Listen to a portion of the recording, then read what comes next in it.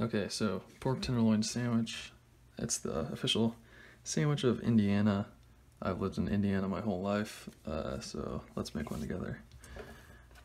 First, I'm gonna butterfly this. This is a loin pork chop, boneless, and to butterfly it, I just cut through. I don't want to cut all the way through. I just want to reduce its size by half. Okay, and that's good. I'm going to cover it in plastic wrap and hammer it down. And we want to make this very, very thin.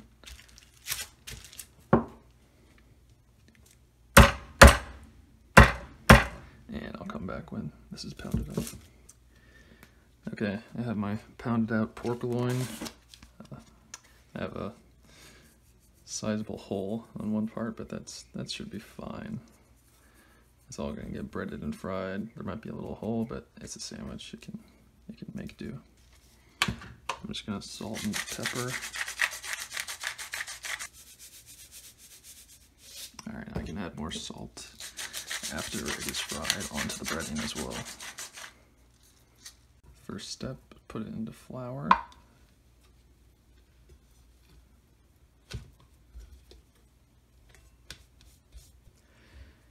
Okay, so it's been in the flour. We're gonna shake off excess.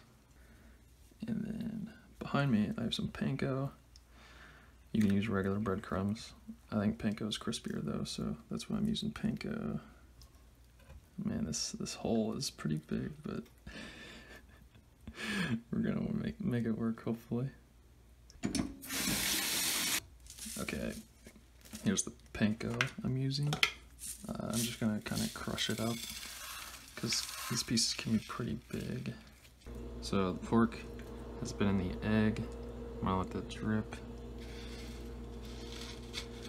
And now into the panko.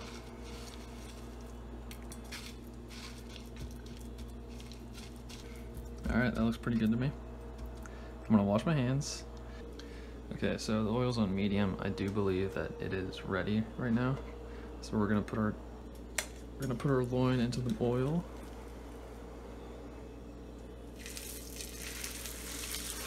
Gently away from us.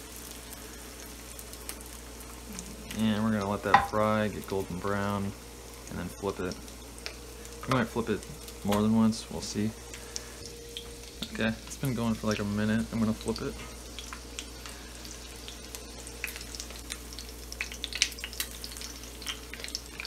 Alright, yeah, I'll need to flip it again at some point, but this is looking good. When it's done, I'm gonna put it on this wire rack and let it chill and finish cooking. And oh, and I did want to mention, I'm using canola oil, but you can use lard or clarified butter if you probably want to be more traditional, because this is basically schnitzel.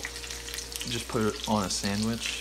I think this was made in Indiana from German Americans that they ended up putting schnitzel on a sandwich. And it's still a thing today. There's probably about 10 restaurants around me that I could get this pork tenderloin sandwich from. But today we're making our own. Okay, this is looking done. As you can see, the hole that I was worried about earlier, it doesn't look like it's an issue anymore. I want to set this off on the rack. Turn my heat off.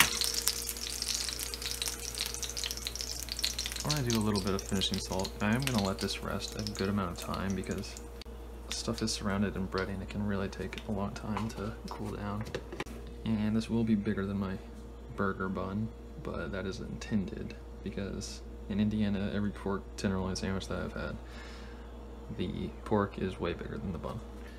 Okay, so my tenderloin is on the bottom bun.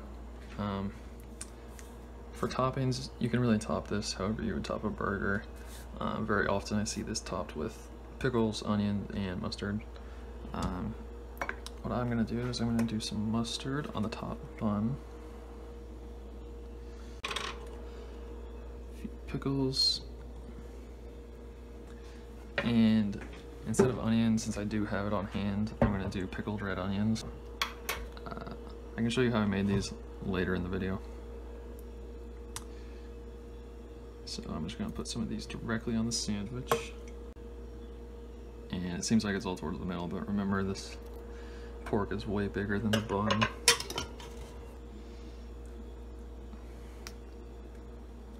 Alright, and that is a Hoosier pork tenderloin, the sandwich of Indiana. Alright, here we go.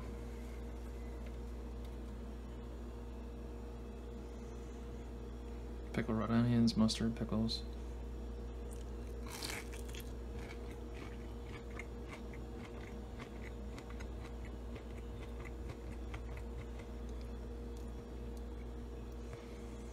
The first bite is always no bread. You get to the bread though, eventually.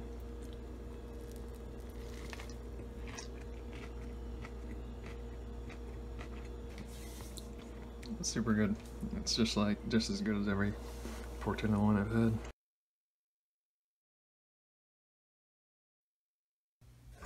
Okay, pickled red onions. I'm gonna start by chopping off the root end and the stem end.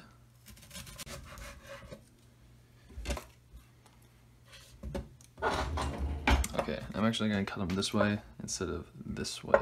I think that's a little bit better slices that way. Okay, so I sliced up all the onion. I'm going to make the vinegar solution, which is seasoned rice wine vinegar, sugar, and salt. This is based on Adam Ragusia's pickles recipe. These pickles, I've made them before, and they turn out sweet. I had cabbage last time, but this time it'll just be onions. Yeah, this is a full onion. Alright, this is sugar. We want more sugar than salt.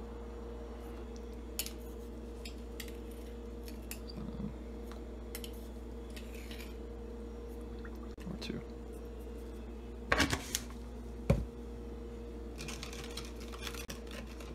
Okay, so this is pretty much mixed through. There's very few sugar granules left. There will definitely be none left after a few days. I'm gonna put the whole onion in here in this mason jar and then pour over the liquid. Alright, all the onions are in. We're gonna pour in the liquid and shake it up. This doesn't have to be completely submerged. We just want them all a little bit coated, and these onions will release some moisture on their own. Alright, we're gonna shake this.